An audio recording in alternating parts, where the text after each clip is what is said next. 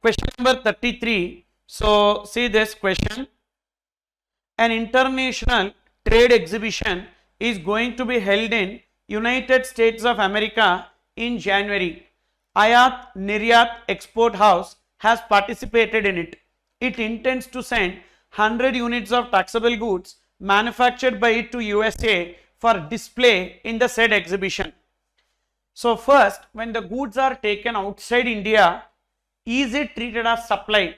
No, because there is no consideration. 71A will not come, and it is not transaction between person and its members. 71AA will not come. 71B import of service, no. 71C DRIP disposal of business asset on which ITC is availed. So it will not come because they are not selling it. They are taking it outside India. So it's not permanent transfer or disposal. Okay, related party, no. Import of service from related person, no. Principal agent transaction, no. So nowhere it will fit into supply. Then, will it become export? Yes. How it will become export? Because export of goods means taking goods from India to a place outside India is known as export. So this will become export of goods. It is not a supply, but it becomes export of goods. Will it become zero rated supply? No, it will not become zero rated supply, even though it is export, even though zero rated supply includes exports. But when the goods are taken outside India for exhibition, which is not a supply, will not come under zero rated supply. These are the 3 points that you need to write for this paragraph. Then, sorry, not this paragraph, the previous paragraph, the next one. ANEH is of the view that sending goods outside India for exhibition is a zero rated supply. So these 3 points you need to write. However, its tax advisor does not concur with its view. Examine whether the view of ANEH is correct. The view of ANEH is not correct because the goods are taken outside India for exhibition, which is not a supply. That's why.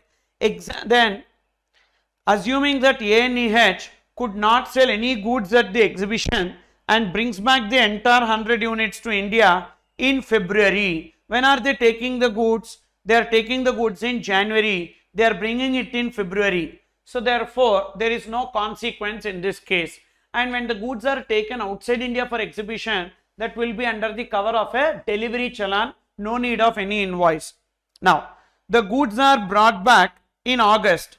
So when the goods are taken outside India in January, so upon 6 months, completion of 6 months, section 31 says that if goods are taken, sale on approval or on return basis, 6 months from the date of removal or date of acceptance, whichever is earlier, will become supply. So on expiry of 6 months, it is deemed to be supply and invoice is required to be issued. And consequently, it will also become zero rated supply. When the goods are returned in August month, a credit note should be raised for the purpose of cancellation of the invoice. If refund any claimed, treating it as zero rated, if we claim any refund, that refund will be recovered along with interest. Okay. Discuss the requirements to issue invoice. So here in February it is returned, so no need to give invoice. For taking the goods outside India, delivery challan. Here for taking the goods outside India, delivery challan. On expiry of 6 months, tax invoice needs to be issued. And in August when it is brought back, a credit note needs to be issued. Then, that is the information you need to write for this. Then, would your answer be different if ANEH sells an aggregate of 65 units of the taxable goods in USA exhibition on different dates in January and remaining 35 units are brought back on 31st January? Then in that case, would your answer be different? Yes. So 65 units are sold. 65 units of taxable goods in USA exhibition on different dates in January. So yes, whenever it is sold on different dates in January, that will be treated as supply, and remaining 35 units are brought back on 31st January. So those goods which are brought back on 31st January, with respect to that, it is not a supply. Okay. The tax advisor of ANEH advises that export of 65 units qualify as zero rated supply. Yes, and they can apply for refund of unutilized ITC.